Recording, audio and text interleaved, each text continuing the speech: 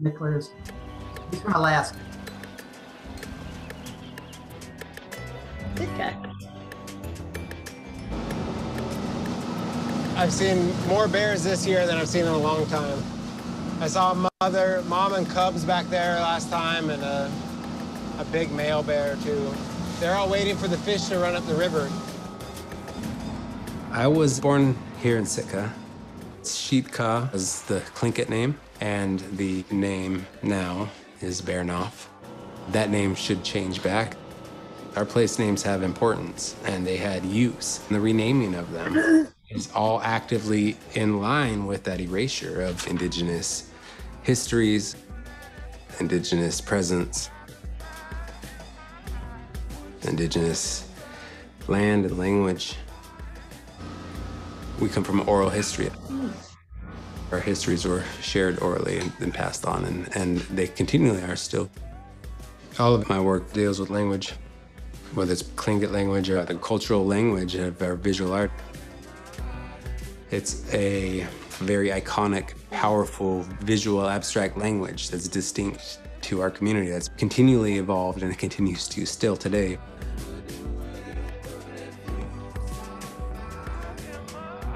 Oftentimes, identity for indigenous communities is frozen in the past.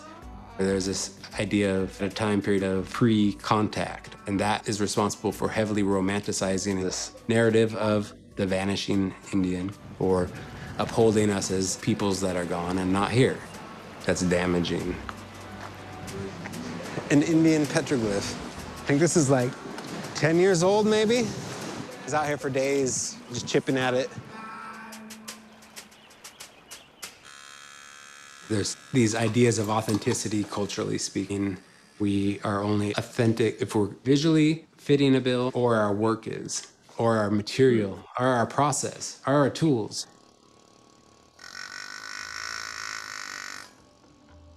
Colonization has worked extremely diligently and hard to keep us in containers and boxes, not just through containment on reservations and land, but through our objects and institutions, our histories, our language.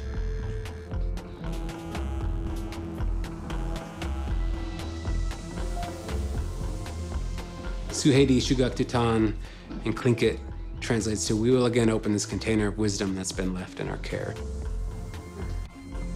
That container of wisdom is our language, our dance, our music, our visual art, everything. And in a sovereign reclamation of power and space, that work is saying our work will look like this if it needs to. Our conversations will go here if they need to. We get to do whatever we want. We are allowed to imagine what form it can be without adhering to these ideas of romanticized perspective.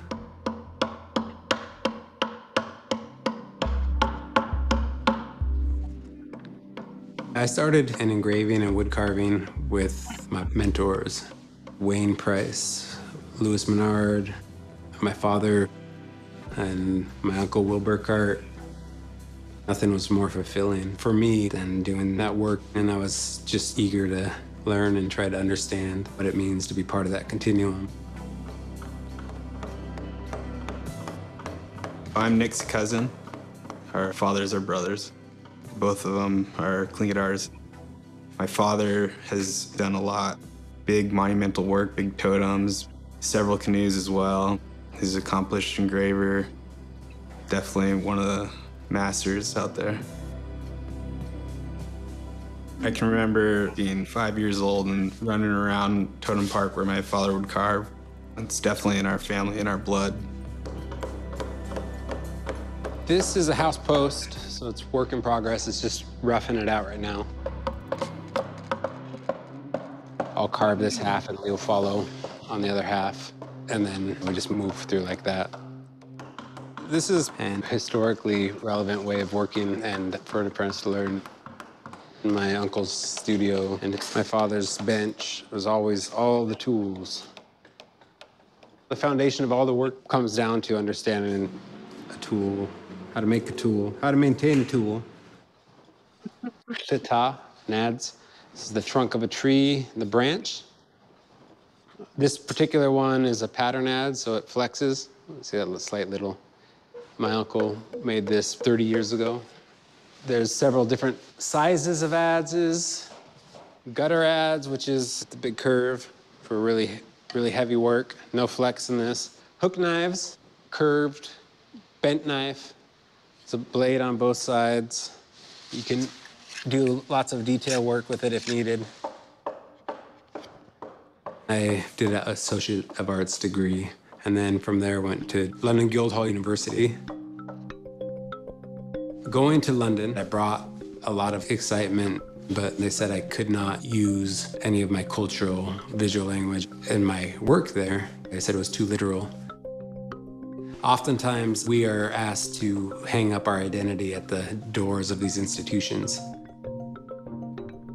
That's an extension of the damaging philosophy of kill the Indian, save the man. That is the idea and desire and process of forced assimilation, of removing every aspect of our being, every aspect of it. The food and subsistence and land, the language, the removal of children from indigenous families, placing them in boarding schools, all of that.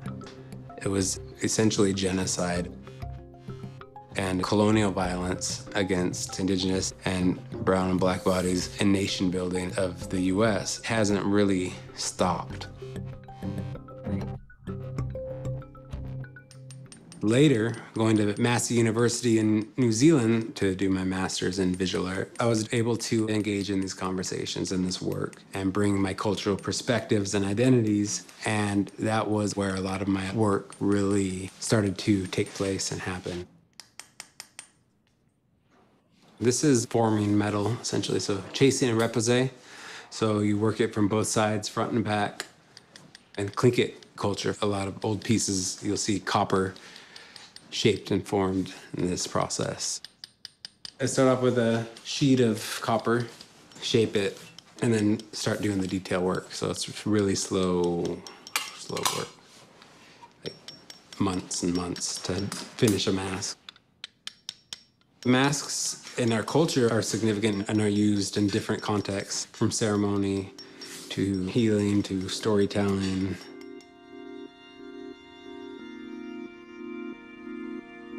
For Kill the Indian, Save the Man, I've worked with Indonesian-made tourist knockoff masks, and I carved them down to chips and then reassembled them as masks in a pile. That visual reference of having to shape ourselves so much that we can't see or make sense of ourselves is that jumble of chips in a new form of a mask.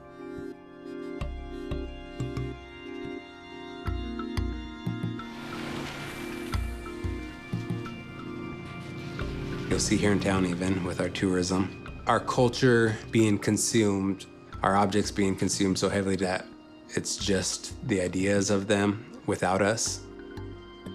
To strip that so far that we're removed from it, and all you have is this mimic, this misappropriation that's a peak colonial consumption.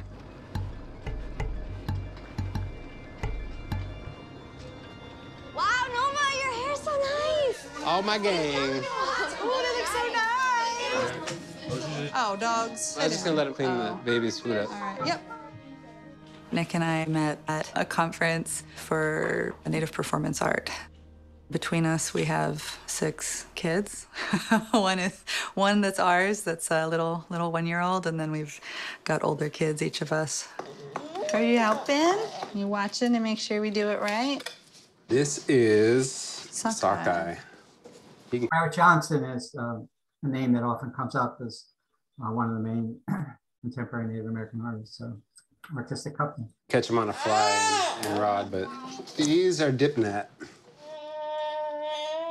Nick can catch a king salmon on the paddleboard, net it and club it by himself, and paddle back to the boat with like 3 huge, and these are like 20-pound fish. They're not little. So it's not a small thing to net that fish. This is We're taking the Yeah. bones out and cutting it down to size before we brine them. And then we'll dry them and glaze them. And for this, we're gonna full smoke. Okay, everybody have gloves? All the kids are around a lot in everything that we do, and it's really important to us to include them in our work as much as we can. Got it. Nick and I are very involved in supporting each other and collaborating on work when we can. We work collaboratively, but we also support each other's work, and we have different strengths, each of us, too. If we look at the process of salmon, skinning deer, picking berries, teaching our children the process of connection to place and land, all of these ways of surviving and being and caring and loving that got us here today, generationally through our ancestors, has and holds something that I would say is like a memory in our DNA. And that memory and that DNA surfaces in those processes and through joy, like a feeling of joy. You can't capture it in any other way but just let it pass through you. Yep, good. The only way you can share that is through teaching your children. In these institutional spaces across the globe, the wealth of culture that they have has oftentimes been mined and removed from other communities. Almost all of these objects have been stolen. Almost all of them have certainly been created for context of cultural use and not of colonial imprisonment. They're objects of power that don't belong in these spaces. It's a blueprint, it's a plan, it's a map. The next step for this, once this is covered in this pigment, will be to paint the floor plan of the Anchorage Museum with notes on where our cultural objects are in those spaces. So it can almost be an escape route or a plan of removal.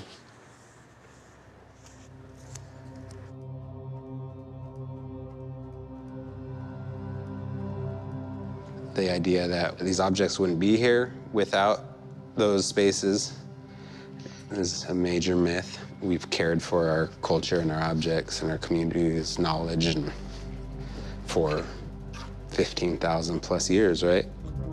Our communities are fighting for many things, including the return of our objects, in some cases, return of our ancestors' bones. The real change isn't going to happen with our communities only being the ones that are responding and leading ways in these conversations. The real change has to come from the communities that are perpetuating it or the communities that are upholding it by remaining complicit in the system, in those institutions. And the work that I've been doing has always been about bringing light to some of these conversations.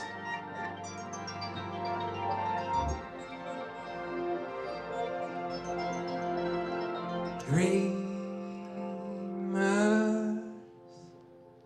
rise. You hear this one yet? All in America, a simple man from a simple town. He has no plans. We've been working on this record for 2 years. It's going to be released with Sub Pop Records, which is such a legendary record label. Music you can explore like visual art endlessly. Being able to move freely is really a necessity for me. There can be a lot of discovery and uncertainty and power in sound. You have to remain open to what that might be. For me, the process, it's more about being receptive and then trusting those ideas when they come. I don't know what'll be next. I don't have an expectation of that, and that's liberating.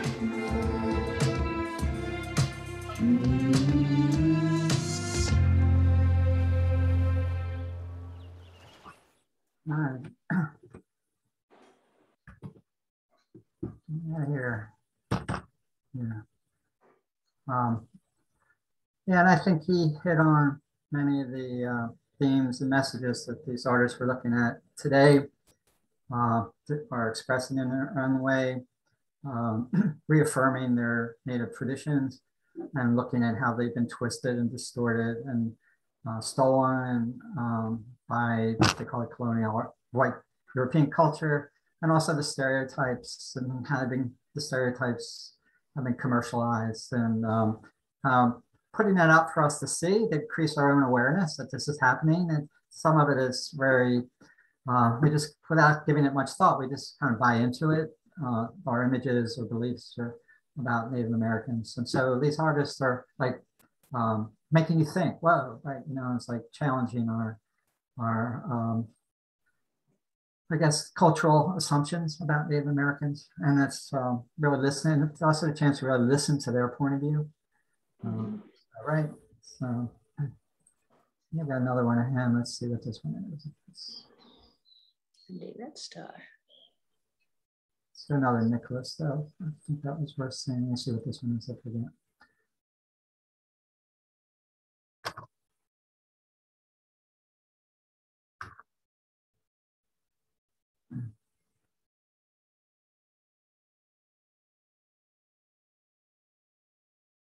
This is only two.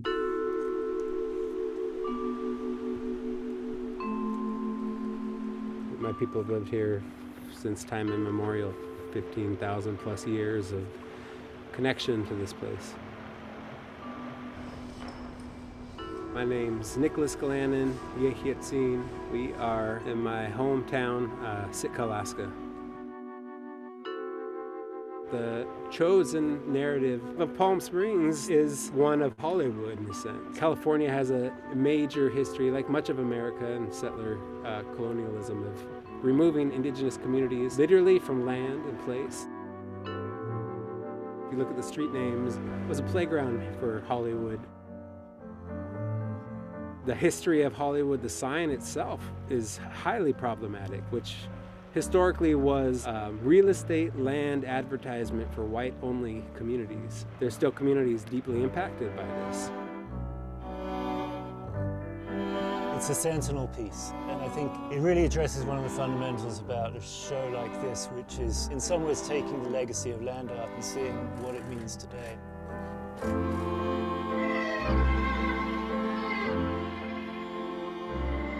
The sign says Indian land.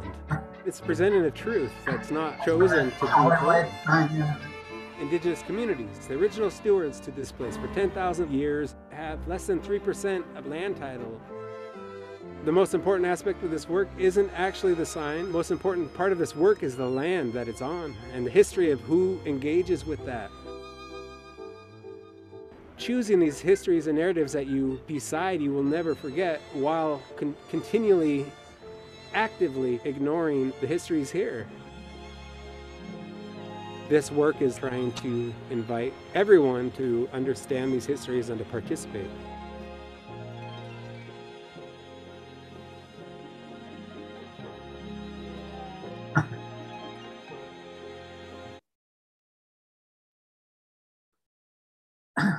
Wendy Red Star. Yes, I got 3 of hers.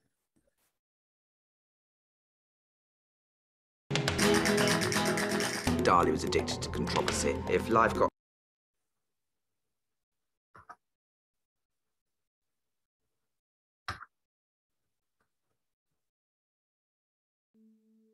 Indigenous futurisms, beliefs, ideas, and worldviews in the context of science fiction, fantasy, and other genres used by Native First Nations and Indigenous artists to reimagine reality through a lens untainted by or directly critiquing colonialism.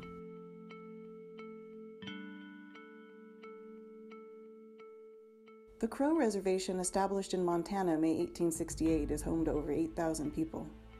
One is award-winning Epsaluke artist Wendy Red Star, who grew up on the reservation before attending Montana State University in Bozeman, Montana. At Bozeman, she received her Bachelor's of Fine Arts. Later, she earned her Master's of Fine Arts with a concentration in sculpture from the University of California, Los Angeles. Today, Wendy Red Star resides in Portland, Oregon, and her work is paving a path for Native women's voices in the contemporary art world. By putting herself wearing traditional regalia into the artificial space, her series Four Seasons criticizes how Native Americans are represented in museums as being primitive people of the past who were closer to nature.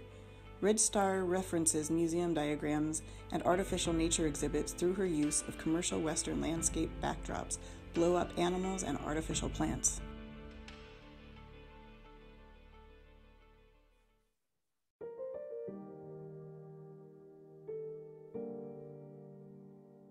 Over 2/3 of Native women have experienced sexual violence in their lifetime, making them one of the largest demographics of sexual assault victims.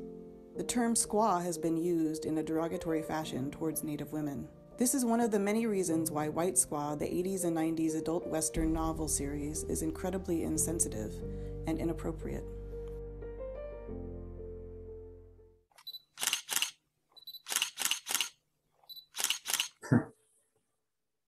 In her own White Squaw artist series, Wendy Red Star uses the cover of the books, including the title, and the sexualized imagery featured at the bottom as a backdrop for her digitally recreated masterpiece. As a replacement for the center image, half Native heroine, she poses in an exaggerated, humorous, sexual pose to highlight the absurdity of these adult novels. Through this series, and like many Indigenous Futurism's art pieces, Wendy Red Star has not only brought attention to the capitalist exploitation of Indigenous women, but has effectively reclaimed a body of work from the fictional realm of colonialism and made it her own.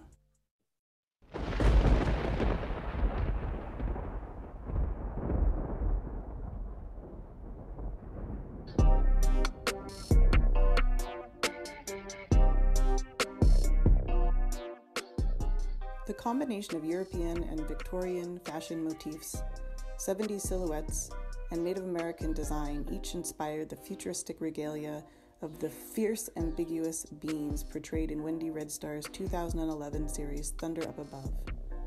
Again, utilizing the power of photography, Photoshop, and graphics, her designs express her interpretation of first contact with an unknown Indigenous people, those that you would not want to mess with, as she states in her artist statement on the series. This interplanetary landscape displays interwoven aspects of sci-fi and traditional Native American garb, making the pieces powerful symbols of Indigenous futurism in a frontier authentically Red Stars. Wendy Red Star is one of many in the canon of Indigenous futurism's artists, reimagining their reality through a lens untainted by or directly critiquing colonialism. Her artwork is a direct response to the perceptions, stereotypes, and unjust treatment she and her people have been subjected to since the beginning of colonization. She powerfully paves the way for other Native, First Nations, and Indigenous women to use their voices and represent their people in the world of contemporary art.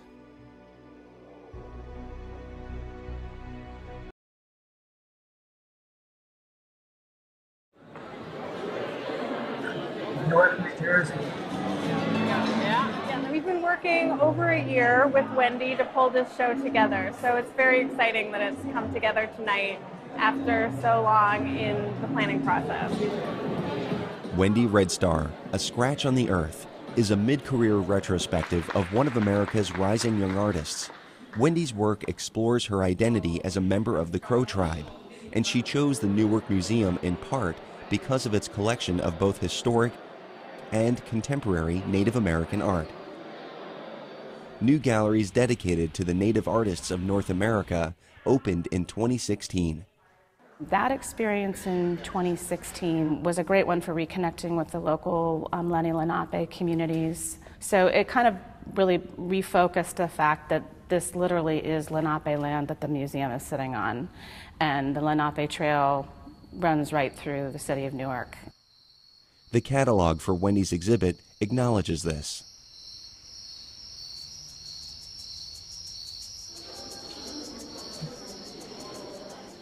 Lenni Lenape is the tribe where I grew up. South New Jersey, Central Jersey, South Jersey, Philadelphia, Delaware. That was where they were based. When I was in grad school, I think it was around the holiday times and I wasn't able to go home, and I was really missing home. Without even really consciously thinking about it, I knew I could find crow stuff, crow objects, if I went to the Natural History Museum. And now I'm like, wow, that's kind of morbid, right? My experience there is what led to the making of the work. And when I walked into the museum, I walked under this giant brontosaurus and all these dinosaur bones. And I walked into the native galleries. It's dark in there. I found some crow material, but I also was witness to everybody like looking at the native objects and realizing, wow, you know, I'm sure the audience, just the way that we've sort of been set up, immediately as we walk through the door, assumes that these people no longer exist. And there were dioramas, they look like Montana, and I was like, I need to take this back and make this piece that articulates my experience. The Four Seasons photographs launched her career. Ever since, Wendy Red Star has been creating work centered around Native American history and her life, growing up on the Crow Reservation in Montana. So this is my first eagle plume for my first dance. For crows, it's called a wisdom feather, or AKA eagle butt feather, because it's located near the tail, the seat of knowledge in the soul of the bird. So what I've learned is that people don't know about Native people at all. They don't know the history, which isn't just Native history, it's U.S. history. Wendy began to consider how images of Native Americans are used in our culture, such as a photo of Medicine Crow on a bottle of tea. And it made me wonder, like, the people that are using these images, do they know his name? Do they know that he's Crow? Do they know that he's from Montana? Then I started thinking, wait a minute, I don't know what happened that day when he sat down to take that portrait. And so it was that one question, and it just led me on this incredible adventure of looking through archives, of going through history. The notes she took became part of a new series using the historic peace delegation photos as a starting point. It wasn't just him. It was a group of 6 chiefs, and there are portraits of 5 of the 6 chiefs that are delegation portraits from 1880. They were going there to meet the president because the U.S. government was trying to put a train through a large chunk of our hunting territory. And like all of these things started coming out of this one project. The more and more that I dug, the more things were revealed, the more I knew I didn't know things, and it just kind of kept going.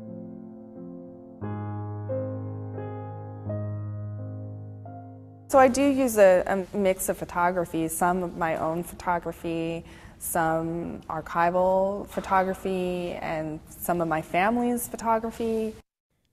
Wendy took her own photos for the series Home is Where My Teepee Sits, showing life on the Crow Reservation today. In the 19th century, its original size was over 38 million acres. Our current reservation has been reduced down to like 2.25 million acres. And so basically what I'm articulating with this work is what the current reservation looks like. What I know of the Crow Indian Reservation today, because this is where I grew up, and these are sort of the normal things that you would see if you were to drive through my reservation. You'd run into these objects, which are these reservation cars, sort of these broken down cars that have different lives, like they become storage units or a place for me and my cousins to like play in. I love sweat lodges. I find them really fascinating, especially when you're driving around my reservation, because they're just out in the landscape. You see these weird dome things, and I like that they're very utilitarian, that they're covered in blankets and carpet and anything they can find to keep the heat contained inside for when they... Wendy built her own sweat lodge at the Newark Museum. While there are no hot rocks or steam, climbing inside does transport you to another reality. The significance when you go inside for the Crow is that it's a place to sort of get away from the outside world, to pray and think about others, and to kind of reconnect with your spiritual side. So when I go back home and you see some of these photos of the broken down res cars or the government houses, one would think, oh, this is like a poorer community. But for me, I don't see that at all. I just see the cultural richness and vastness of it all. And also considering my ancestors fought so hard for us to keep our cultural knowledge.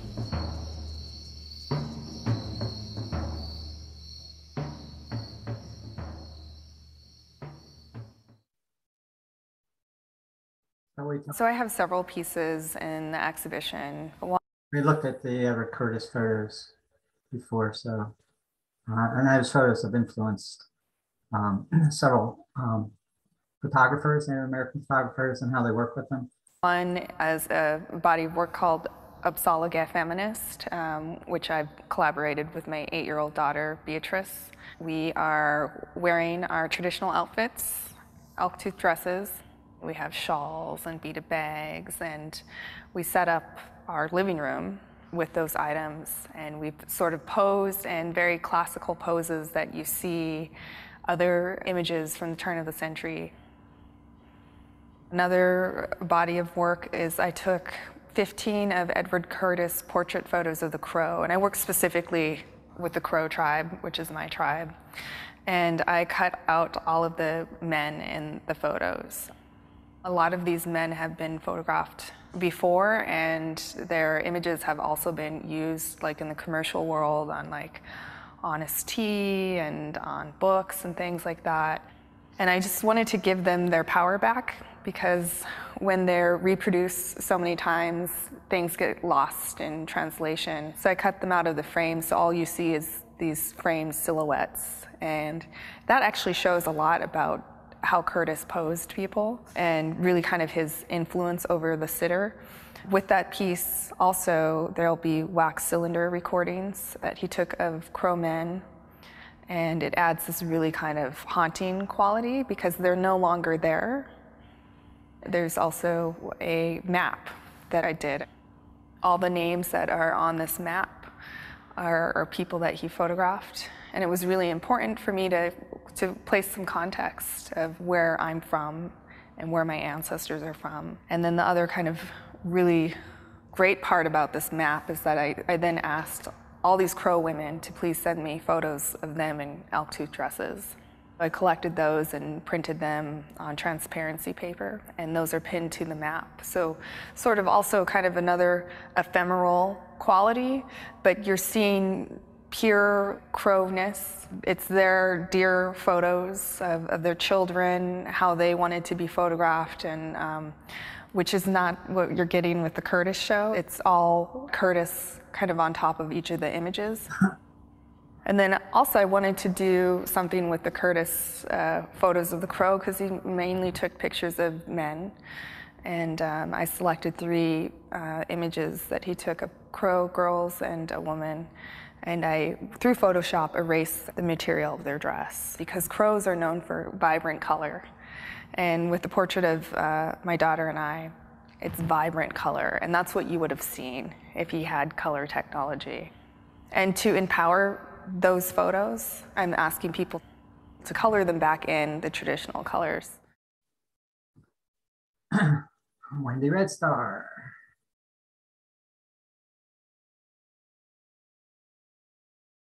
And I think that leads into a photographer. Since we left off with her photographer, pick up Will Wilson, Native American photographer. We got 2 brief ones about him. Good afternoon, everyone. Working also with... You all get A's for getting here on time. He's also worked in one of these with the Curtis photos, but not just that.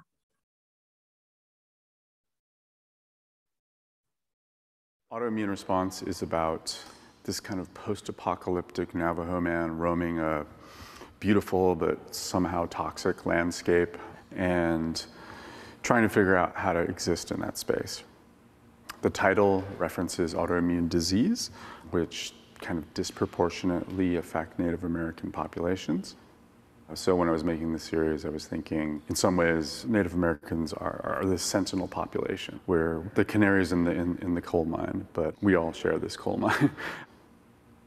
So it's also about a response, though. So it's about kind of claiming agency and trying to figure out how to exist in that space and move forward and survive.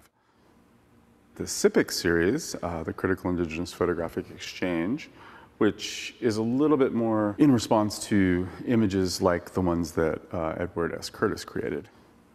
I invite sitters to come and participate in this almost performance. I make their photograph with this historic photographic process called wet plate that kind of predates Curtis, actually. He did do some wet plate, but by the time he moved into the North American Indian Project, dry plate had been invented. So I use this historic photographic process where you're actually hand-making emulsions, kind of walking the sitter through the process of the portrait kind of ritual. And then at the end, I gift the object, the actual tintype, that is the thing that's in the camera, to the sitter in exchange for a scan of it. With the SIPICS project in particular, I mean, I kind of frame that in some ways strategically around this idea of working, with historic images of Native Americans. And of course, Curtis is, the most well-known. He's kind of the archetypical creator of the photograph of the Native American. In a lot of ways, I think, has in some authored this almost mythic image of who we are. And that image is prevalent even today, I think, in a lot of people's minds and imaginations. And so the work that I'm doing right now, some of the process or some of the project is focused around photographing Native Americans. It's open to anybody, actually, and it's really as much about photography and I think exchange and kind of performance, ritual, some people call it relational aesthetics. But more specifically, there's this element that talks about the way that we think of Native Americans, like through photography. So I'm kind of updating that practice and process, I think. The tagline is, what if Indians invented photography? Would there be a different set of kind of protocols or ideas or, notions of exchange in relation to this kind of image-making process? My name is Will Wilson, and I'm a photographer and an artist based in Santa Fe, New Mexico. I'm Dene. I'm also Irish and Welsh. The title of the project that I'm showing here at SAM is it's called the Critical Indigenous Photographic Exchange, SIPICS for short. It's about a dialogue around photography and portraiture that hopefully engages the sitter or the person being photographed as a collaborator and working with an old historic photographic process to create a story about a person. I think shortly after 2012, I ran across this technology, the LAR app. But it was a way to kind of visually embed video and other media into the object. And I had worked previously, actually, with QR codes to do a similar thing. But the nature of the AR with LAR is that the image becomes the code. And so it's a much more kind of fluid transition from the still to the video. So you're pointing at the... When I started the project, I framed it kind of in relation to Curtis's work. I think to some extent that was strategic. I mean, I knew that his 150th birthday was coming up. Framing my work in relation to that would give me access to kind of dialogue, to space, to, shows like this, where people want to show the Curtis work, but they now feel like it needs to be recontextualized, like the stories need to be shifted, augmented. I think thinking about archives that have been developed around kind of this collection of information, and there's a tension between, I think, the archive and the repertoire, at least in a lot of Native cultures. Most indigenous cultures are orally based, right? So oral tradition is the way that like history, knowledge, ways of knowing are passed down. And archives just kind of in and of themselves like amass authority. And so I'm trying to kind of explode the archive in some sense by giving away the original, by including now multimedia, so that the archive kind of speaks back to you from its own kind of position.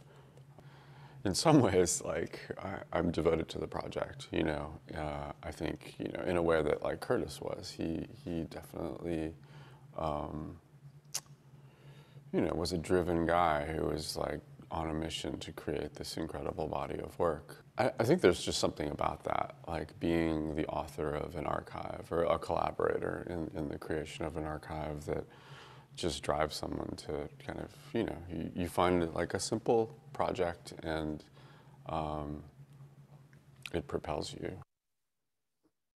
Did you see that where you put your cell phone at the photo and then the person comes alive, either dancing or talking about themselves? I'm getting back out. Let's see. Oh, there you go. Okay. There's this collective group of small number of artists called Post Commodity, who are doing like installation projects around to raise awareness of issues like borders, Mexican-American border, etc. So got a couple of videos on them.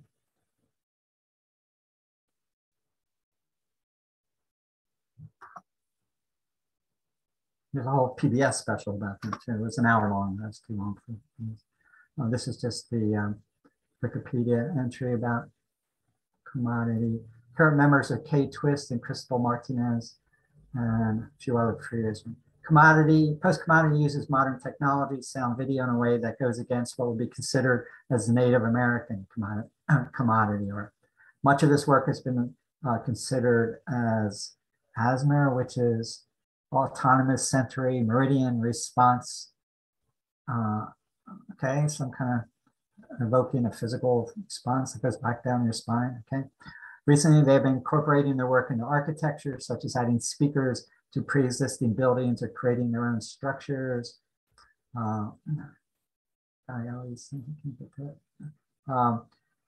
Let's see, another recurring theme in ours use of bird scare balloons, which contain elements of Native American colors and iconography. Their context for using these balloons is to function as an intervention, repelling the manifestations of Western worldview and imagination. And also they do some music. All right, so let's see what we got here with them. I'll show several other projects.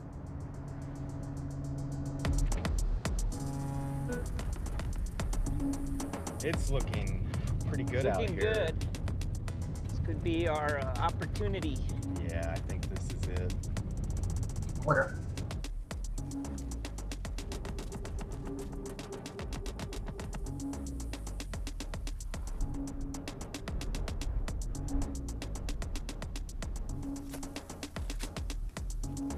The piece is called the repellent fence. What we are proposing to construct is a 2-mile monument that crosses the border. Sorry, forgive my ignorance. What you guys are talking about is another fence on the border? It's almost to flip the script or to complicate the way we understand fences. When I look at the borderlands, I see a clear demarcation of colonization. That's the underlining meaning of that border. If the word Mexican in this country is synonymous with alien and illegal, we've forgotten the indigeneity of those people. People can't remember what it means to be American, not United States citizen, American as in of the Americas. Indigenous peoples of this hemisphere have had to bear genocide, but they also mixed with Spanish settlers and families. I am a product of that. I grew up in north central New Mexico, where the communities were all indigenous pueblos. My ancestors are Native American Pueblo people and Chicanos, Mexicanos. I grew up 3 hours from the border. I was son of a Cherokee plumber in a town that was largely defined by migrant farm workers. You saw indigenous people everywhere, whether you've been anglicized or Hispanicized. 2 more would be for sure. Okay. Post-commodity was born for the purposes of doing repellent fence. That was our first idea out of the gate. That idea started in 2006. Our whole art practice was built out during that time. The idea of the balloons is to intersect the US-Mexico border. That signified a suturing or connecting of the Americas together. In indigenous cultures, this eye means an open eye, an eye that's aware, an eye that's knowledgeable. This work is testimony that the indigenous people presupposed this hard edge border. Suturing is remembering and healing and reasserting one's place on the land.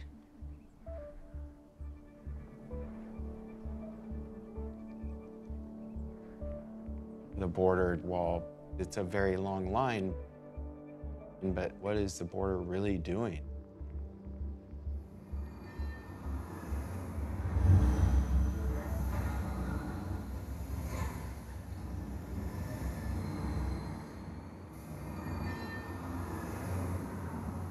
It's like a corral. It's trapping Americans more than anything. It's fencing us in. At the same time, indigenous peoples continued moving northward, marking a new journey, a new migration.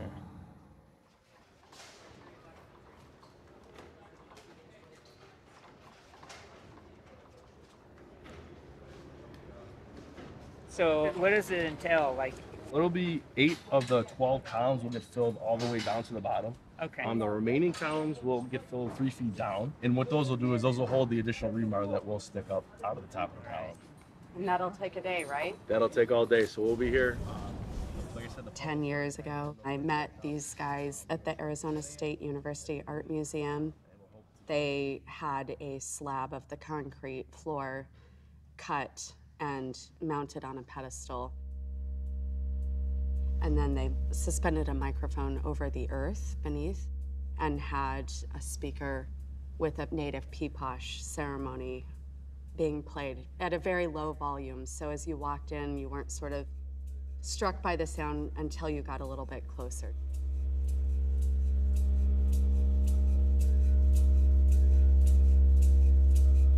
The project was very related to the land literally beneath the museum, and that was burial grounds.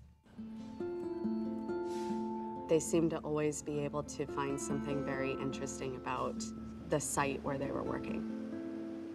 I was really interested to see what they might think about in the context of Chicago. Wow. It's pretty sick to watch. Yeah. You know, it's like a little dance. After building the repellent fence, we started thinking about our future demographically here in the United States. The US Census projected that 2043 will be the year that white people in the United States become a minority. Here in Chicago, we're in the middle of one of the largest migrations of peoples from the south to the north. A lot of people think of Chicago as being ground zero for the great black migrations. This is even larger in scale. There are currently over 750,000 people in the county who are of Mexican descent, and that number is growing, will continue to grow. So the expectation is that the landscape is going to be transformed culturally, politically, socially. We wanted to build a piece to mark that this transformation is happening, this migration is happening.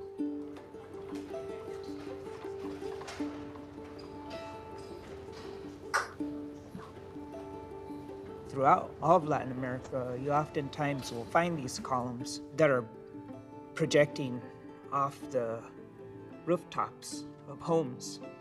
And a lot of times people who are not from Latin America misinterpret the meaning of those columns. They think that the homes are unfinished. Es un castillo para nosotros. Así le llamamos. Vamos una columna fuerte por donde se va a levantar un edificio grande. La típica de que después ahórrale y después vamos a hacer el segundo piso. Esa es la típica. Siempre dicen eso y siempre quedan esos castillos ahí a punto del segundo piso. Algunas veces se logran y algunas veces no. What the columns often signify is a pragmatic approach to growth. As the family expands, the home expands. And so the house is always growing, always emergent. This piece and the skyline that surrounds it, it's a way to acknowledge a very strong Mexican cultural tradition being established here in Chicago. And that cultural transformation also happened a long time ago in California.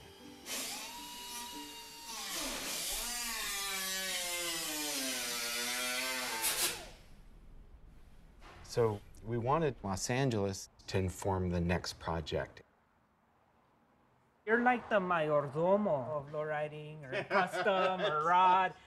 Doing what I do for a living is I build people's dream car or, you know, their bucket list car. And I know the stereotype is like the bouncing Impala. Everybody's thinking Boys in the Hood, Friday, but it's deeper than that. Come on through, I'll show you the rest of the shop.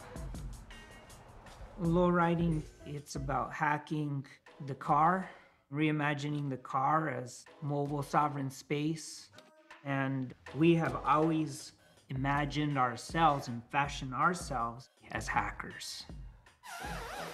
Chicanx people have been able to develop themselves in the city through this process of modifying and salvaging and recycling. Every car is a story. You know, Chicanos are the pillars of the city. We want to build new public memory about LA.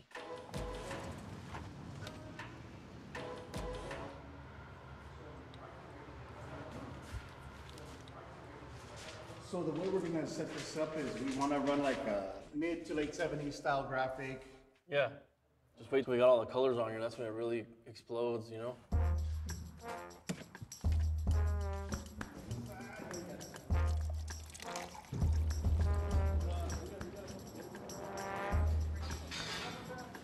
Similar to what we're doing in Chicago, in LA. We're taking the architecture, the very bones of the building, and we're hacking it. Go ahead and polyester primer it and block it. Working with Plus Commodity, it was about self-expression, helping us expose lowriders to a different audience, for us to be able to leave a mark in a permanent structure that my grandkids will probably see someday. It's very empowering.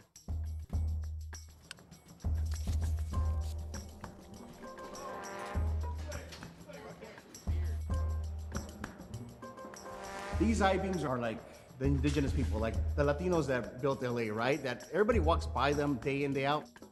We don't notice the guy who's selling elotes at the corner. We don't notice the guy who's cutting our lawn. But it's part of the infrastructure. It's part of the strength that makes the city what it is. Yeah.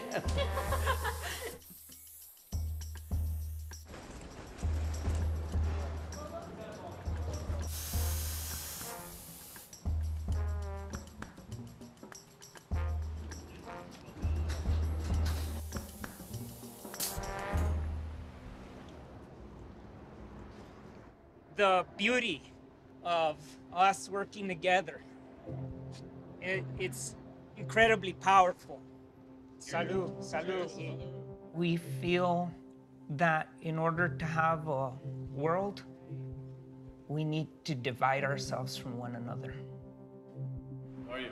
Good, good. But that love we get to experience oftentimes when we're making art together.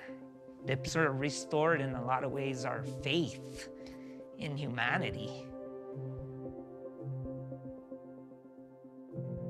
Our self-determination is proliferating. We're starting to find our way in places that we wouldn't otherwise be in. We've made the covers, which are cedar boxes, so that those columns are being preserved. They'll be there permanently with that building. Columns that no one will ever see, but at certain times of the year, those cedar boxes will be opened up and taken off to acknowledge that history of a people and a community.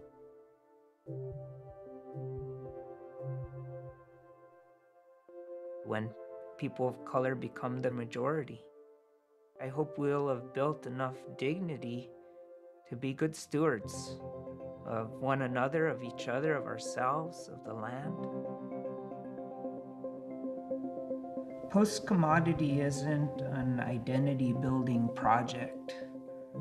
Our job is to provide space for people to connect their own narratives of cultural self-determination and to allow a new public memory to be born.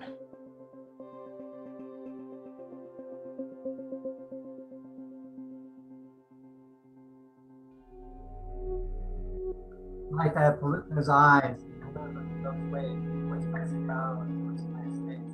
That's one object.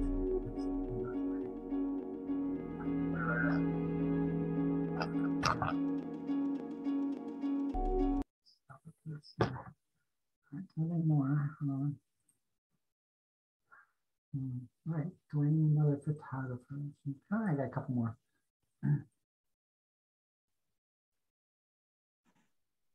I find that the coming together to make art from different kind of people is very good. Yes. Yeah. And I think they were, at one point there, the wall construction was going on 2 years ago. And I think they were even celebrating with the construction workers. Yeah. As it should be, I think. We're all together. I don't consciously come in here, I guess, other myself in some ways.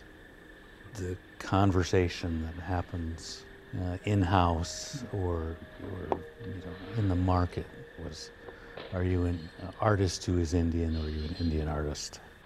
People would say, why do we have to choose? Why do we have to differentiate when you don't? Maybe it's that idea of the relationship to tradition and how you keep traditions. I consider myself first generation urban Indian. My father's from the Meskwaki Nation of Iowa. My mother's from the Ho-Chunk Nation of Nebraska. The tribe, originally they were in Rhode Island and then just kept traveling west. The state government of Iowa decided to let the Meskwakis live in Iowa. As a child, when we were returning from visiting our relatives, my mother would always say while we're sitting in the car, when you get to school and they ask you to do that show and tell, you can tell them, you went to see your grandparents, but don't tell them anything about what you've seen or what you've done, because the white man doesn't understand the Indian. And if you tell them anything, the first thing they're going to do is they're going to take it away. That was their law, basically. We honored their law. I think the real idea was to give us a sense of our difference, that we are not like them, and that we do have a responsibility, or what I would call a kind of sense of stewardship over cultural information. When I was young, I was always drawing. My big thing was also playing with clay. Just seeing the different types of art that was being made, the costumes, hearing the different songs, and just knowing that was something intense, that it was something beautiful. It didn't seem like anybody else when I would go to school had that. Then one day as a teenager, I realized that there was a loophole in my parents' law, that they had said, you may not speak, but they never said, and you cannot paint or draw either. I decided if I wanted to talk about or convey some of the things that were part of the culture, I could find an equivalent visually through art. And so that's when I went into painting. I've been making white paintings for about 18 years. At some point I decided I was not a colorist, but I like space and atmosphere. So I began to use these kinds of acrylic mediums that were translucent in layers and layers. They were very subtle. They were abstract, just field paintings, monochromes. And then I was involved with a lot of kind of writing, artist books, and performance as well, and storytelling. And I wanted the paintings to kind of bridge the gap. I wanted them to kind of involve some of the content of these stories. And so I began making shadow paintings. My own shadow and the shadow of a coyote mask. The process was to place the object in front of the painting, shine a light on it, and then I would trace the shadow and paint around it and build up paint around it or over it, layering shadows over shadows. So after a while, they began to take on motion. Yeah, and I had a sort of umbrella title that was Instructions on the Care and Use of White Space. Basically the mask, and there was what they call a katsina. It's a carved figure. It was a wolf dancer, something that would be considered the folk object. The idea was to reanimate the folk object. I considered it sort of a recovery project, to put it into this kind of other space and to give it its own context, and not, not as sort of a market object. One series of paintings was called Wolves in the Irises, and it was repeated shadows of the same object. One of the wolf katsina walking through a bunch of shadows of irises. It was back in the landscape again. But everything is white, and so it reads as one coherent space. I think the paintings had a certain kind of hush, because the white space just kind of caused you to sort of, your mind just to empty out or something. And then you realize there's a lot of things going on, a lot of subtleties. My parents were getting sick, and in 2004 my mother passed away, and then 4 years later my father passed away.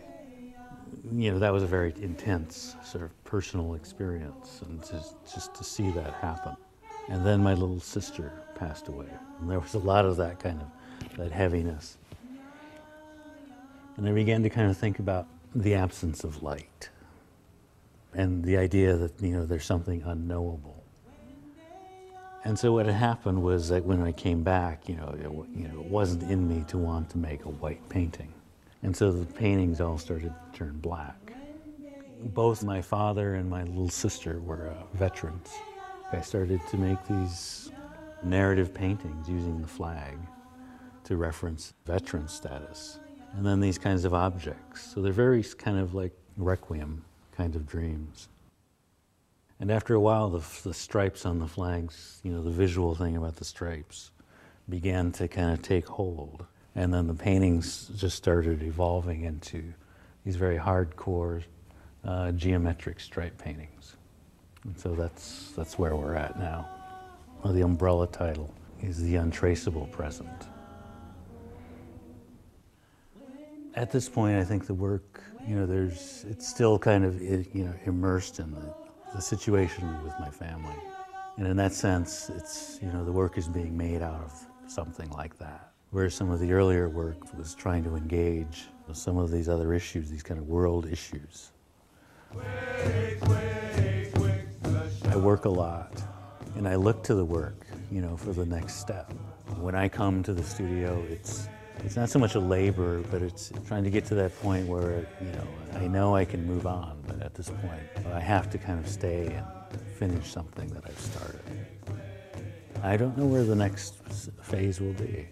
I don't want to, be that somebody who's sort of chained to this, this kind of subject matter.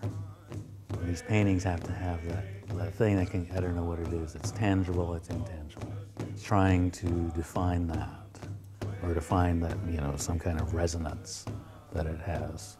The only way to get there is to have to make them. I was on another panel at the Aldrich Museum for a show called No Reservations. The moderator for the panel, he introduces the panel, the subject of the panel, and then he looks over at me. All of a sudden, he was looking to me for the content of the panel. I was so used to, as a younger artist, going to panels and seeing my mentors, Edgar Heaper Burge, John Quick-to-See Smith, James Luna, Truman Lowe, Kay Walking Stick. They were eloquent spokespeople, they addressed the issues. Suddenly,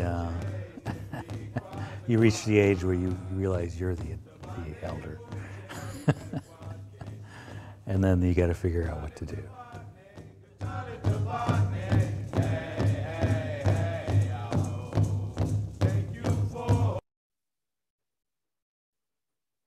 And then someone called Matika Wilbur.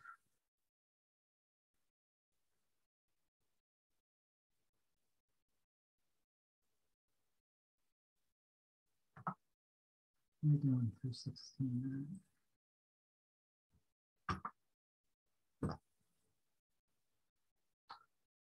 She's a photographer. She's actually quite well known. I never heard of her. It's her.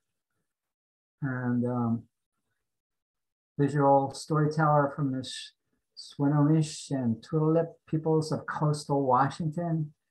And she's gone around and again updated the Curtis photos, make them contemporary. And she went around to hundreds of tribes taking photographs. She has a background in fashion, commercial work in LA, and studied photography at the Brooks Institute of Photography. So she was very successful, but kind of gave it all up and just focused on devoting herself to photography of native peoples, native tribes, among other things. But she left the commercial world, just went out on her own. So she's had a lot of success throughout her life, whatever she does. So for this project, she visited members of over 300 sovereign nations. That's just about everybody, all the tribes in 40 states, all over the country. Okay, so there's a site here with some of her photographs. Yeah, it's called Project 562. I don't know where she got the name.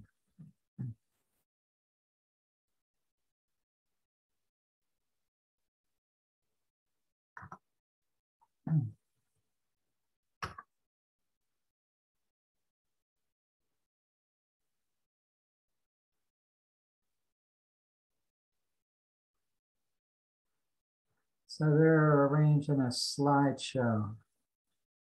And once I start it, it's kind of, there you go, it's going on its own. So we just look at, get a few seconds with, again, tribes from all over the country and with Curtis in mind as a backdrop.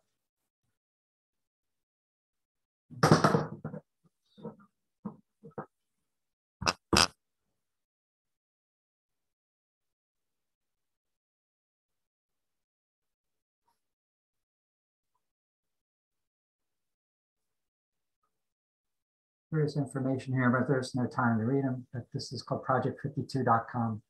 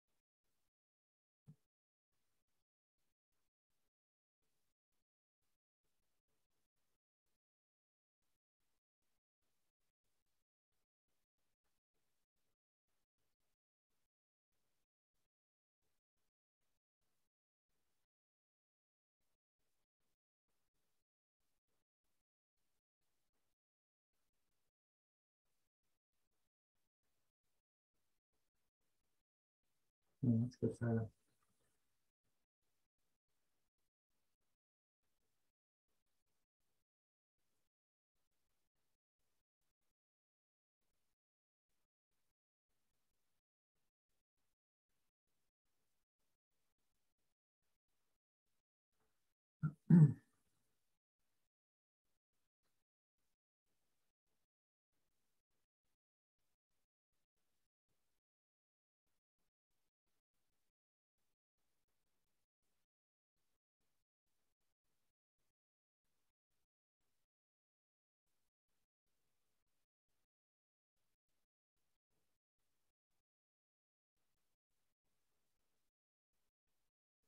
All right.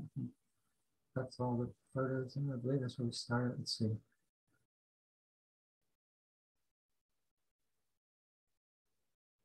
Yeah, okay. All right, and that, again, her name.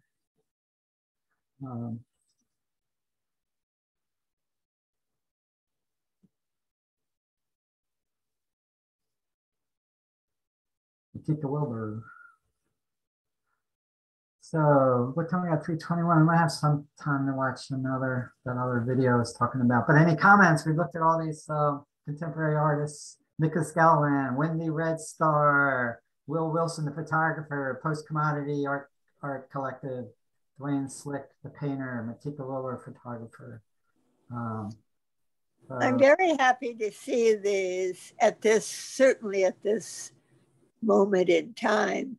I've always felt favored for the American Indians, and it was just such an amazing thing that the first act that the last so-called president, it was an act against the Indians.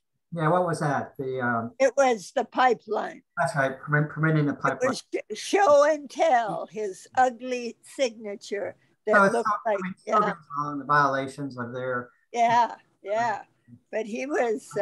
Well, it's always something. It's either the gold or metals in the ground, or need to pass oil and gas over the ground, whatever. We'll let you have this land until we need it, basically. Anyway, it's very good to see this and hear, that positive spirit still there. Yeah, it's amazing. Yeah, especially because, it was like they almost killed it. They tried to, yeah. It's like the buffalo got near extinction. Yeah. Numbers they've been, and I don't know. I think all these Indians that got killed, they're reincarnating and they're in our culture. Some of them reincarnate as Native Americans today. Some of them are as whites, but it's almost like that. The whole cultural underpinnings is there. It's beginning to realize we need those values in order to survive today, and survival skills. It's gonna. So we've had our way. We've taken the destruction to its logical conclusion, and then how much longer we can go with that. And then really we have to fall back on a contemporary way of implementing their values and their belief systems. Well, it's just kind of ironic. Whoever we are. Say that again. Whoever we are, we're so totally in question. The whole thing. Make America great again. I mean, the whole strange, just strange, just, I mean, a good way to have a migraine, think about making us great again. I know. I had a question for you, Joe. Yeah. You kind of just went into it, but I was just thinking your immersion in this and quite deeply, and I thank you immensely for sharing. How do you find it's changing your outlook, your being, or your sensitivity? You did kind of just mention it a couple paragraphs ago, but how is it shaping? How do you find it shaping? And the other connection to Listen Humanity, we were reading that in Jimmy Modi's group, and just,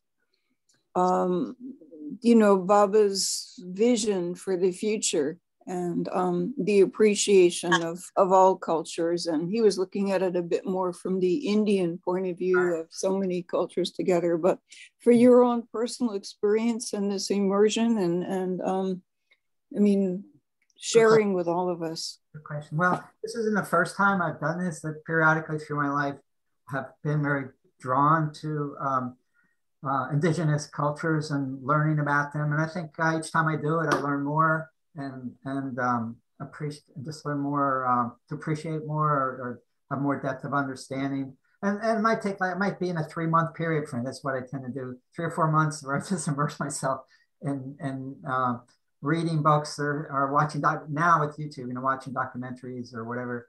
And so I seem to be in that period. And it got triggered off by that book I published, which is that A Sparrow for All Sparrows, which draws on Native American mythology. So as I'm rewriting it this summer, it triggered off when I finished it. I want to do this.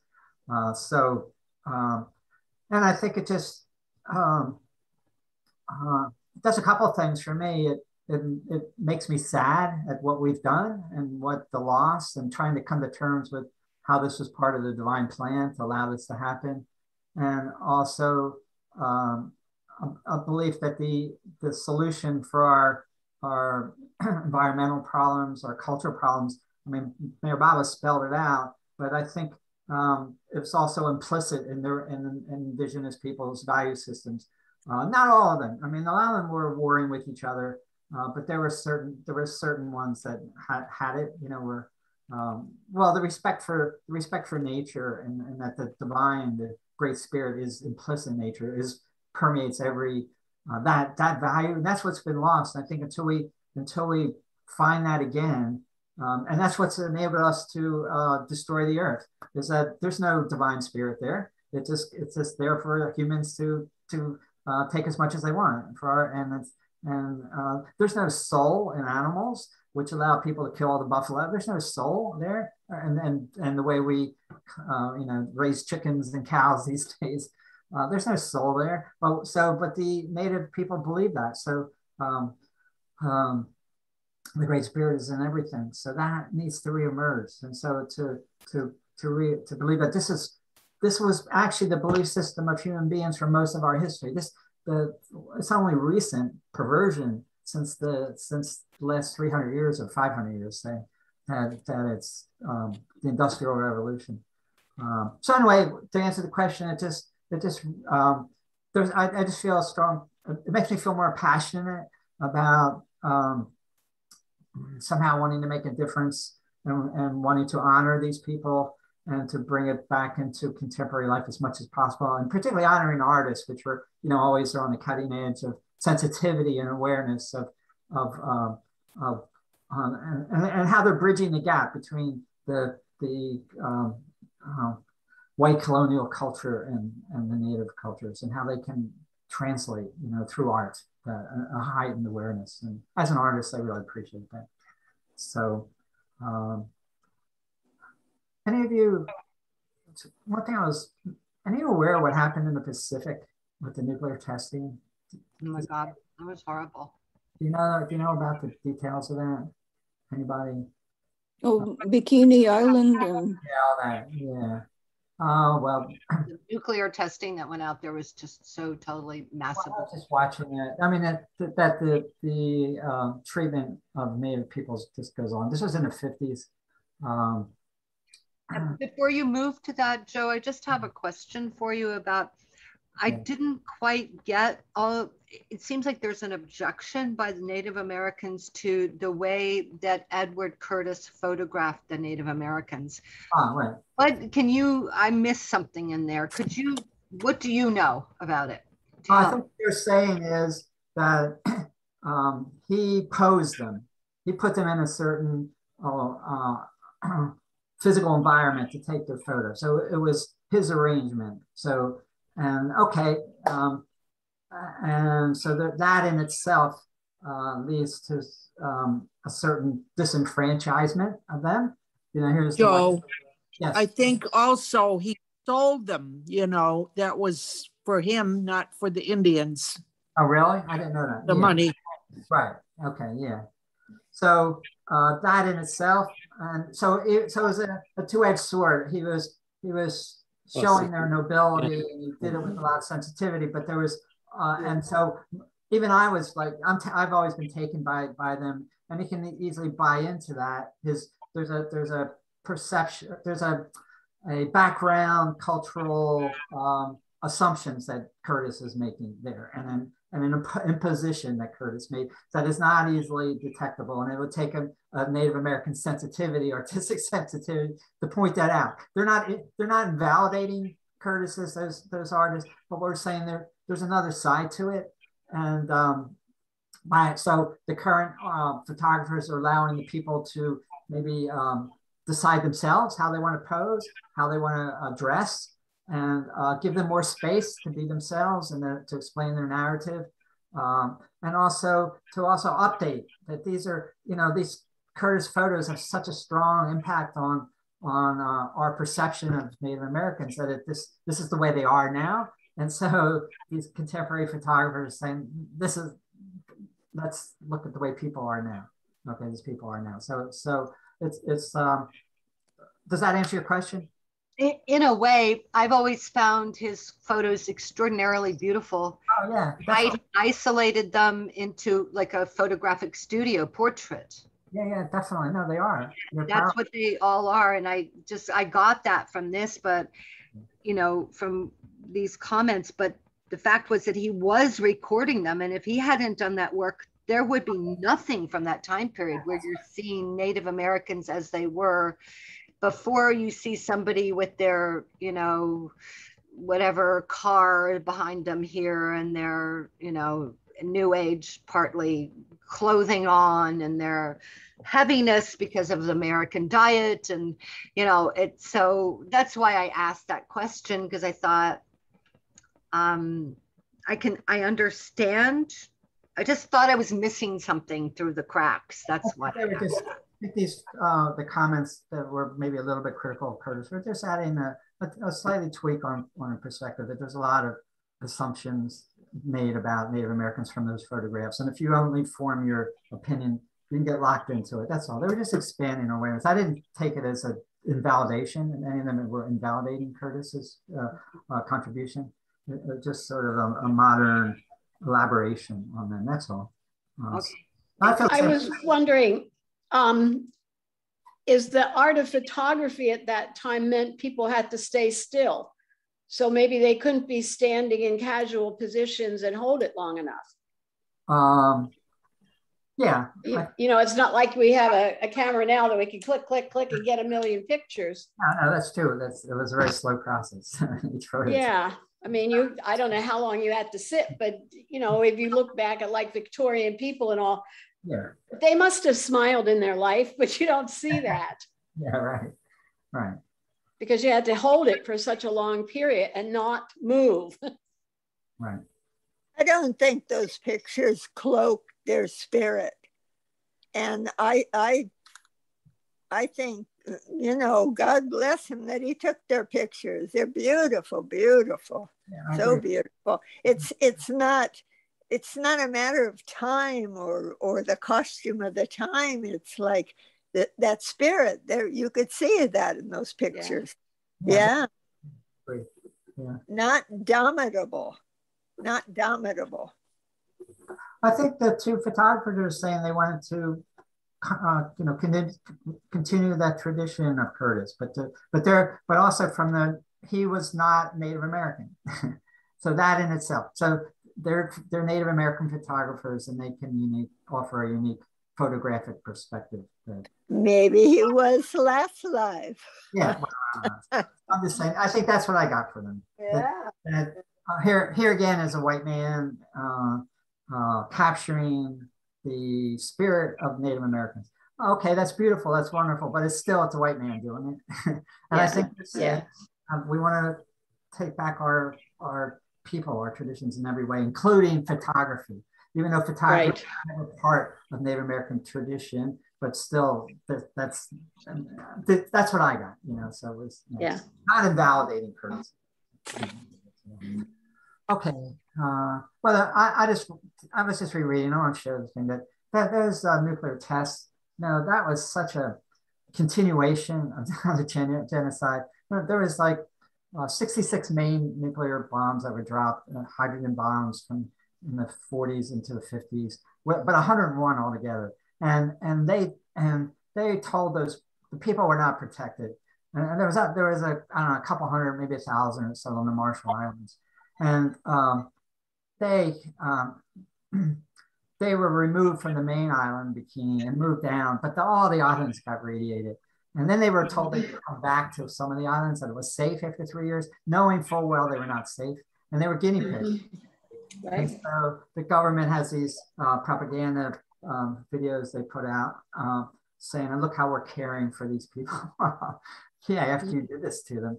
And saying, well, actually they weren't that harmed, you know, but that's not true. I mean, the cancers that had developed after that it's ongoing. And the whole destruction of that ecostructure, which is still true, you know. And so it's just there's one government propaganda film in the 50s. I couldn't believe it. They took about 5 or 6 of these Marshall Islanders. They brought them to the States for tests who had developed cancer or symptoms, and they were going to the States for further testing in the state-of-the-art equipment, where they go into this closed chamber. I don't know. And the narrator of this government film calls these people savages. The savages from Marshall Island are here on the mainland for the first time. And it's hard to believe that even in the 50s they're calling them savages.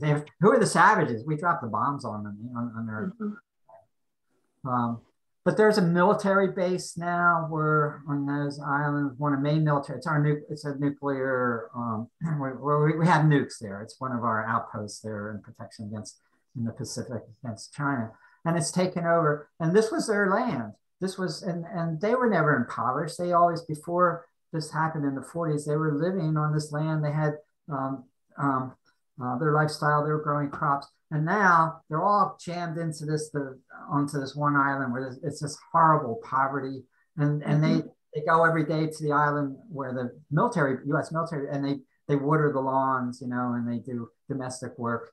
And the Americans, they interview some Americans. Oh, I love being here. I have my own private beach out of my condo. Yeah, whose beach do you have? And the people own the land, or they show videos. They show footage of them, the slum that developed there, and it's like that. It used to be that way, but that's so. The point was, it's like this horrific discounting of just using them as guinea pigs. They're not humans. It's not a couple thousand, 100 of them, or 1,000, and we can drop the bombs on and just continue doing that.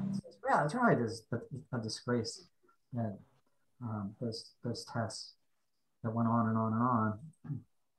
I got off the track there, but what time do we have here? 3:38. Okay. That's all the video I have. Do you want to see a little bit of that one I was talking about in the beginning? That one about the Incas? Yes. Yeah, okay. Of course. Let's look at that. And then I'll maybe wait wraps. I can watch the whole thing. The Secret of the Incas.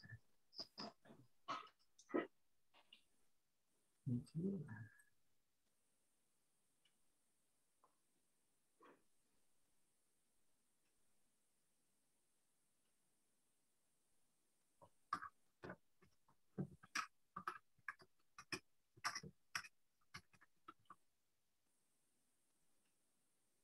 I'm sorry.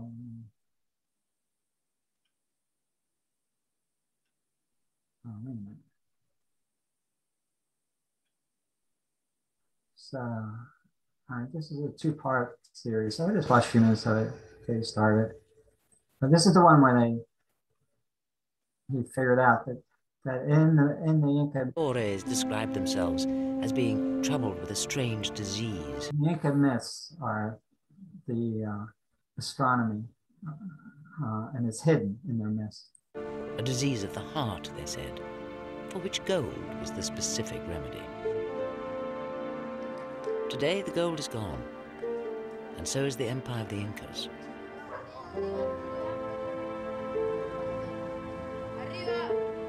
The Spanish came for treasure and found it. But what if there was a treasure more precious to the Incas than gold? A treasure that the Spanish never found.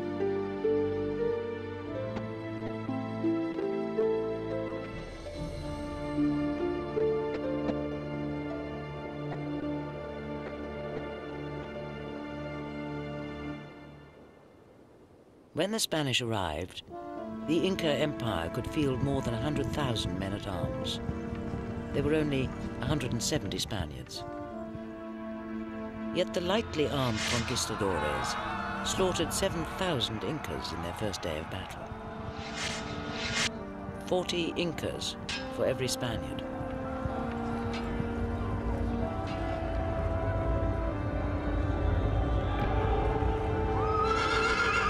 One of the things he says, that is such a mystery. Even though they had some basic guns and horses and steel, they were so outnumbered. What he's saying is this astronomical prediction was in the background, and it's almost like they let it happen. They could have taken the Spanish out way earlier on their way up, and they didn't.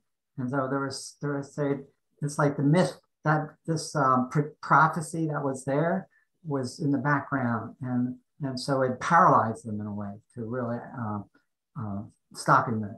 They could have overwhelmed them easily. They just surrounded the horses with 1,000 people and taken these conquistador down, but they didn't do that.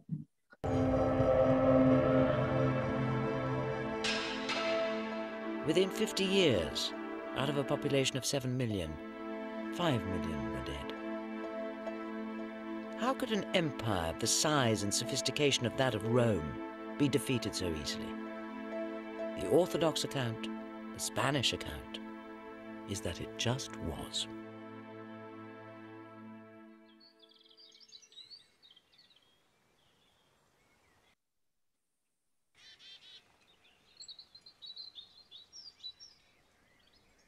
"4,000 miles away and 400 years later, historian Bill Sullivan read this account when still a student and felt then it wasn't enough.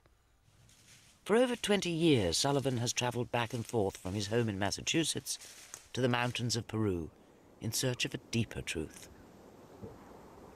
He was convinced that behind the military clash, there had to be a more profound story, a clash of cultures, a collision between two incompatible ways of seeing and understanding the world. You know the first Indiana Jones movie where Indy's looking for Marion in the Kasbah, and this Sufi warrior comes out and does this amazing riff with his sword, and Indy just goes and shoots him. That's the conquest. It's two totally different worlds, two totally different sets of objectives, and one of them had to lose out. According to Bill Sullivan, more than the military might of the two sides, it was the psychological state of the Incas that was the key to what really happened. It's been his lifelong conviction that if he could get inside and understand the Inca mind, he would find a deeper history of the last days of the Incas.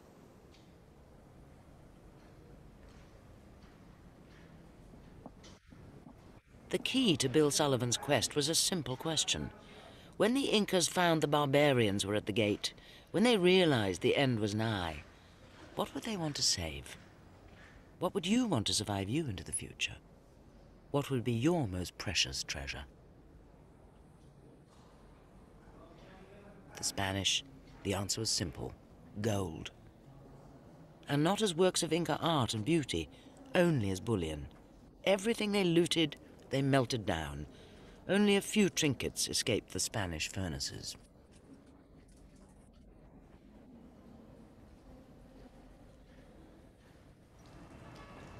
Bill believes for the Incas there was a treasure far more precious than gold, and thinks he knows where it's hidden.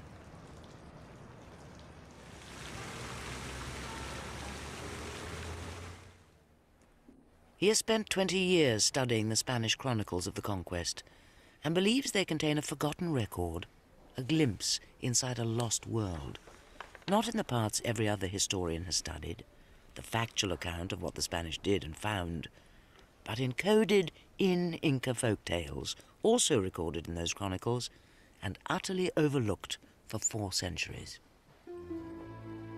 Bill Sullivan, alone among the experts, believes that when properly decoded, the myths tell a history of the Inca Empire so secret that it was known only to the Inca high priests.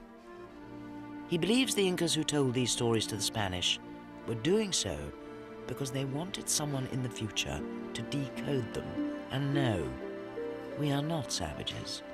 This is who we were. This is what we achieved. This is what we believed. This is our epitaph.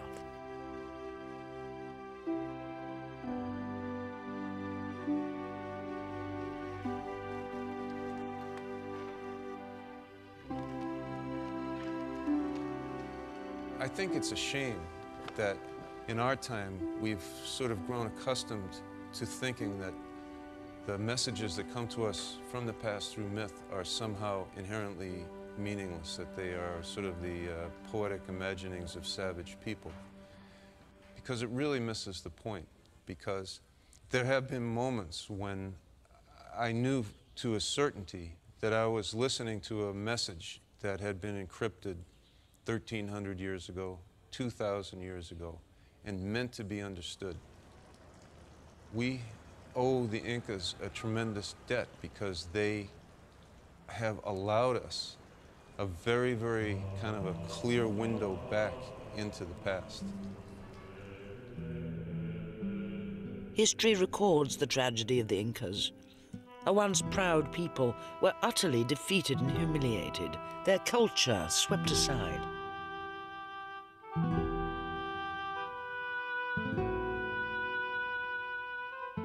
Yet if Bill is right, we are forced to ask what kind of people, in the face of defeat, could have had the presence of mind to leave to the future a message in a bottle containing what was, in effect, their declaration of the human spirit.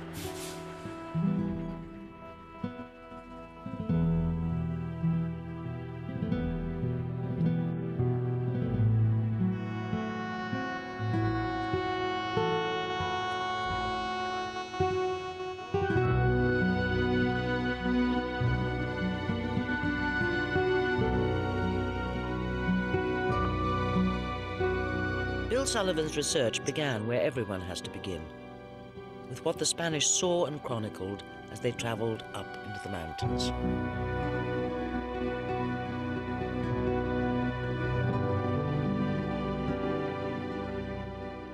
The country is populous. There are mines in many parts of it. They have stores of fuel and maize and of all the other necessaries.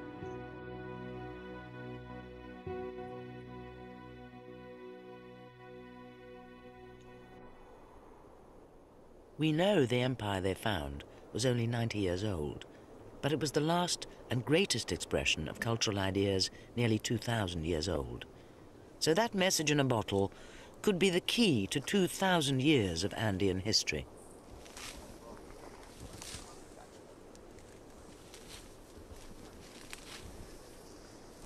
The chronicles were written by priests, by soldiers, and by administrators of the Spanish crown. And naturally they had different perspectives.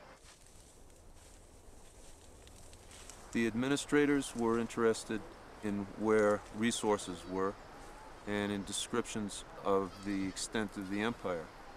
But there's a human element that comes out in any one of these chronicles of a curiosity and an amazement at the sophistication and scale upon which this empire operated.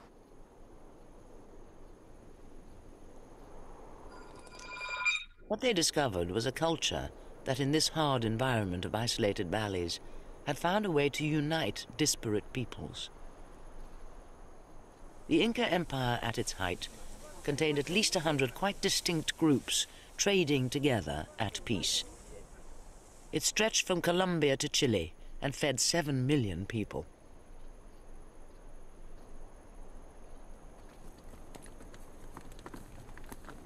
The ideals of cooperation that underlay the empire were its real genius.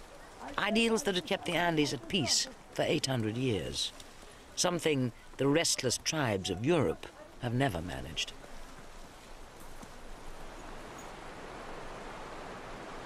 And we might never have known how all this was achieved, except for the Spanish.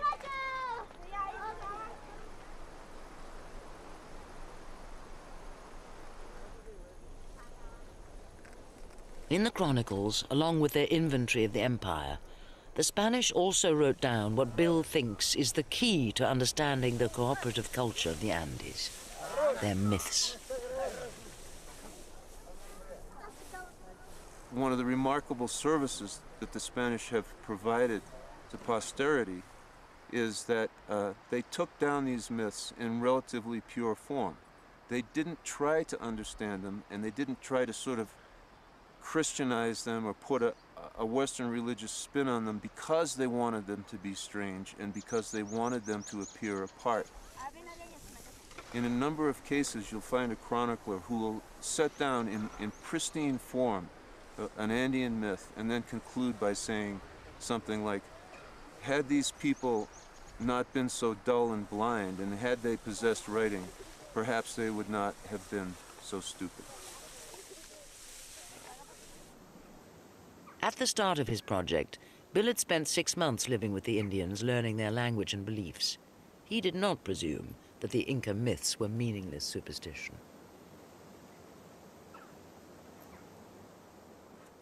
He'd studied the highly controversial hypothesis that a knowledge of astronomy had spread around the world before recorded history began, and that the great civilizations from China and India to Egypt all used the exact same code to preserve knowledge of the stars in myth.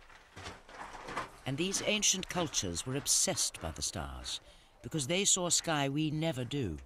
Whereas we see only a scattering of the brightest stars, they, without polluted skies, saw the full glory of the Milky Way.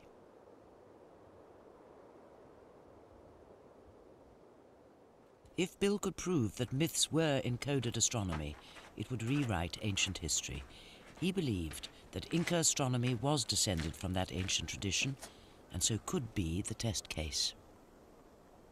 Incas were the last living branch of an ancient tree, which may already have been old when the pyramids were built. I was interested in the myths. I was looking for myths because I was working on the hypothesis that there was astronomy encrypted in them. However unconventional the idea, Bill thought he could test it. Like the Spanish priests before him, Bill went to the villages and collected the stories from those who still had knowledge of myths and stars. And the first myth he came across was the creation myth. Long, long ago, at Lake Titicaca, a tall, bearded stranger appeared with a staff in his hand. And he went to the island of Titicaca in the middle of the lake, and there he commanded the sun, the moon, and the stars to rise. And they rose. And at the same time, he took clay and made models, each of a man and a woman, and created the tribal ancestors of every tribe in the Andes. And to each pair he gave the language that they would speak, the songs that they would sing, the seeds that they would plant, and the dances that they would dance. So I ended here, so it goes on through 2 parts. And he went to in the 90s to the planetarium in Boston, armed with his research, and he had the planetarium adjust the skies back to as they were in South America in the Andes at 650 AD. And to confirm, and he didn't know, he had this idea what that would look like, what was rising and all, and it confirmed it. So he could look at the sky the way, he could set up the way they were looking at it in 650 AD, and what shocked them, oh my God, the Milky Way had, the sun was no longer on the summer equinox, no longer rising with the Milky Way had disappeared, and this was going to be. So he goes on like that. So it's pretty fascinating. Anyway, I just want to wait your appetite in case you want to continue with that. All right, so good. So that was fun. It was. Doing the. It was more than fun. Yeah, it was great. It was learning. So like next time, 2 weeks, I said we'll shift out to the other side of the world in China and the Song Dynasty and probably the Dynasty after that. Yeah, that should be good. All right. Thank you, Joe. Thank you, Joe. Thank you. Take care. Take It was care, all. enjoyable. Thank you. Yep. Yeah, great. I'm going to remember to stop recording. I'm going to start